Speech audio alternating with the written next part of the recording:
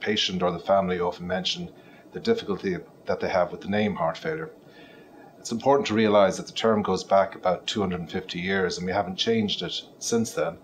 At the time that it was first christened heart failure, there was very little that could have been done for the condition, and therefore at that time it was quite an appropriate term. However, things have moved on dramatically, and especially over the last 20 to 30 years, the treatment for heart failure has improved to the extent now that most people can live a good, healthy life with the condition. Heart failure affects approximately 2% of the Irish population. That would amount to somewhere in the region of 80,000 to 100,000 people in this country. The number of people with heart failure is increasing year by year, and this reflects both the good and the bad of modern day medicine and modern lifestyle. The good is that we're living longer, and therefore as we live longer, we're more likely to get conditions which are conditions of the elderly, such as heart failure. Secondly, we're looking after people far more effectively with heart attacks, and therefore people are surviving longer with damaged hearts and therefore more likely to get heart failure.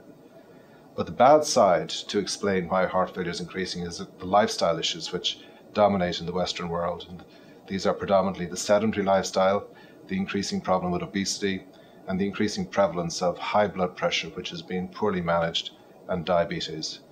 And when you put all of this together, the number of people with the heart failure problem in the country and in the Western world continues to increase. Heart failure is basically a problem with the efficiency of the heart. And if you look upon the heart as a muscle pump, and that in truth is all that it is, it has two specific actions. One is to pump blood effectively, and the next is to prime itself for the next pumping sequence. So if you look upon your heart as a pump, it has to squeeze and then it has to relax. And there are two types of heart failure. One which has a predominant problem with the pumping of the heart, and the other where there is a predominant problem with the priming of the heart. And this is an important distinction, and very early in the workup of your problem, your doctor will be trying to define whether your type of heart failure relates to the pumping of the heart or the priming of the heart. And in some conditions, or some types of heart failure, you'll have equal components or representations of both in your problem. As a result of these issues, or these problems with the pumping or priming of the heart, you develop symptoms which reflect inefficient heart function. And these are predominantly symptoms of breathlessness and fatigue. Now, obviously, these symptoms are very common, even in normal individuals. And the issue is to try and figure out who among us who complain of breathlessness and tiredness may be developing heart failure. And that will be an issue for your general practitioner to initiate or to try and figure out whether you could be one of those individuals that could be developing heart failure. Usually when these symptoms develop in people in middle age or later years, the suspicion for heart failure increases because it is a disease that affects the middle-aged and older people. In such circumstances, your general practitioner will likely do an initial test run to see whether you could be at risk for developing heart failure, for the development of heart failure, and that will usually be an ECG, a simple blood test called natriuretic peptide, often referred to as BNP or NT-proBNP, and sometimes as a result of those two tests you may need an ultrasound of the heart to assess how well your heart is pumping or relaxing between each pumping sequence. The last test, the echocardiogram as it's called, is the critical test in the definition of heart failure, and without that test you cannot have the diagnosis formally made.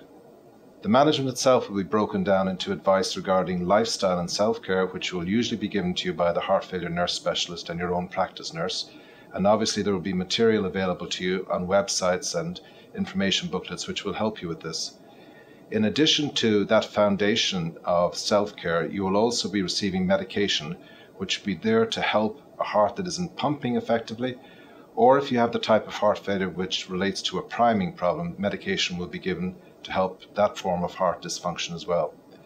In addition, when your general practitioner consults the cardiologist or heart failure specialist, decision will be taken on any additional tests that may be needed to clarify the specific cause of the heart failure, and also potentially to consider specific interventions, such as interventions to improve the blood supply to your heart, or to improve the function of the heart through uses of pacemakers, etc.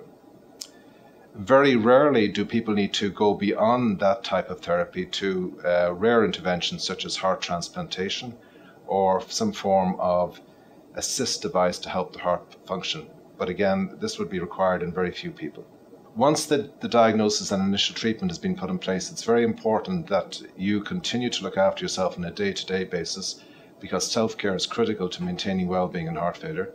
When you get the slightest indication that you may be running into a problem, it's important that you contact your general practitioner or someone involved with the general practice service to let them know quickly that you may be running into problems, because speedy action at that stage often averts a problem developing to the stage that you might need to go to the emergency room.